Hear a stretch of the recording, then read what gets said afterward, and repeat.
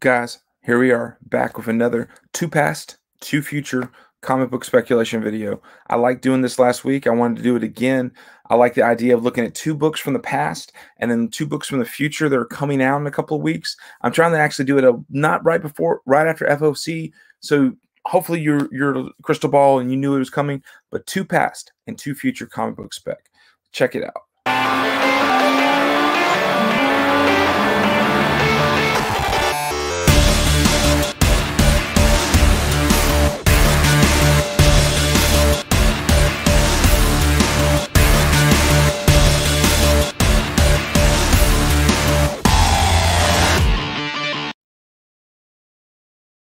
And you liked it.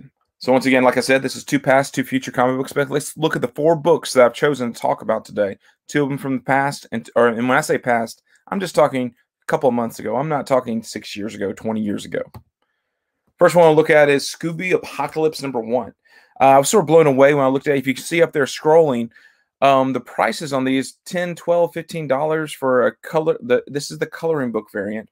It sort of surprised me. This is a Jim Lee cover, and so people get sort of excited. And then you can also see what the people are listing this book for is $12, $25. Some sort of impressive prices for a book that I've seen in dollar bins. In fact, I ordered them out of dollar bins. I have a couple of copies right here beside me, and that's what made me look them up. I pulled them up. I was like, I just want to see what these are selling for. $10, $12 for this coloring book variant. DC did that a while ago, I guess. So I guess maybe I will do a few that are a little older, but it's sort of cool to think about. Next, I want to look at Ross Ritchie started dropping his 5 most rare Once and Future books that are not exclusives. And one of the top 5 is this Once and Future 16 that came out a couple of months ago. It's a 1 for $25, and if you saw the video, they originally were selling for $10. A 1 for $25 selling for $10, $12, and then all of a sudden they jumped after his post, and they were selling for $135 and $89, and just thought that was interesting. I was curious because I bought my copy for $10 the week it came out. I like the series. I've been picking them up. Anytime I can find a ratio variant under the ratio or under the incentive, I usually start dabbling, especially if it's a series I believe in. So I have this book. I'm not trying to pump it. I only have one copy, but I got mine for $10. But now this book has climbed. So if you're sitting on this book, it's climbed to $75, $80. There aren't a lot listed. All of them that are listed for $100 right now. It is a really good series. It's a series I could definitely see being optioned. I have been picking this up. I'm sad because now all of us, this is might have this Something's Killing the Children effect, which I know is why Ross Ritchie put those out there, is because he wanted to issue 18, 19, 20, 25, all the next issues to have a higher print runs and stores to go after him more. So, I mean, it's definitely on his place of publicity activity.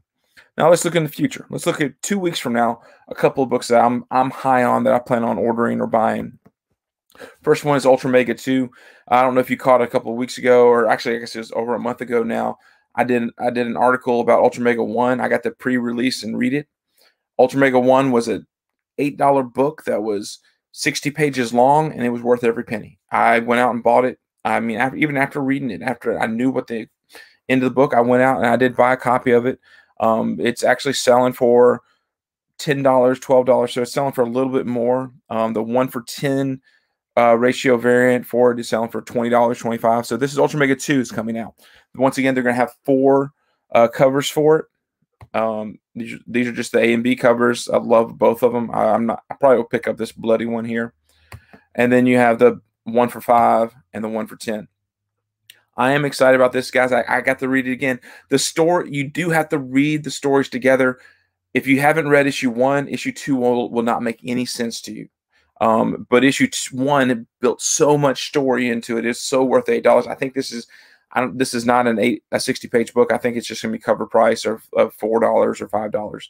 I do plan on picking it up. Probably most excited about this cover here. That's the one I'm going to go after. So Ultramega 2 comes out on April 21st. Last book I want to talk about is this Many Deaths of Laila Starr. Once again, it's another Boom book. Boom has figured out the formula right now for getting really good colorists and artists on their covers, doing different variants for them.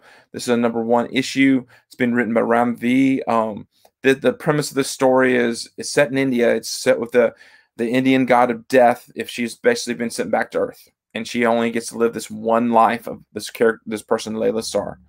And then that's about the extent of what I know about the story. It does interest me. The artist, the color, the art from all the different covers that I've seen. There's a David Mack cover. I think it's the B cover for it.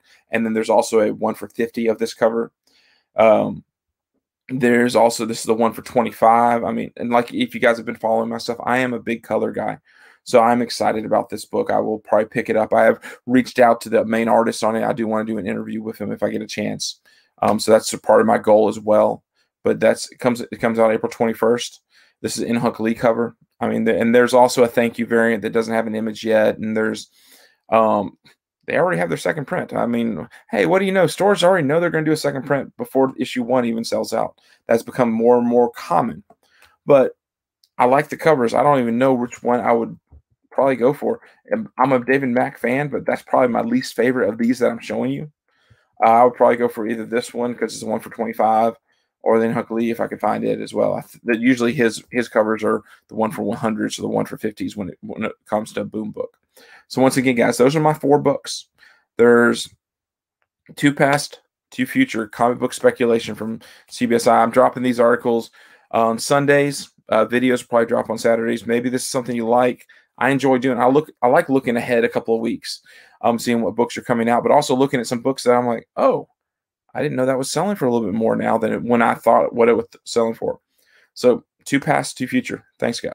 Don't forget to hit that like button and also to subscribe.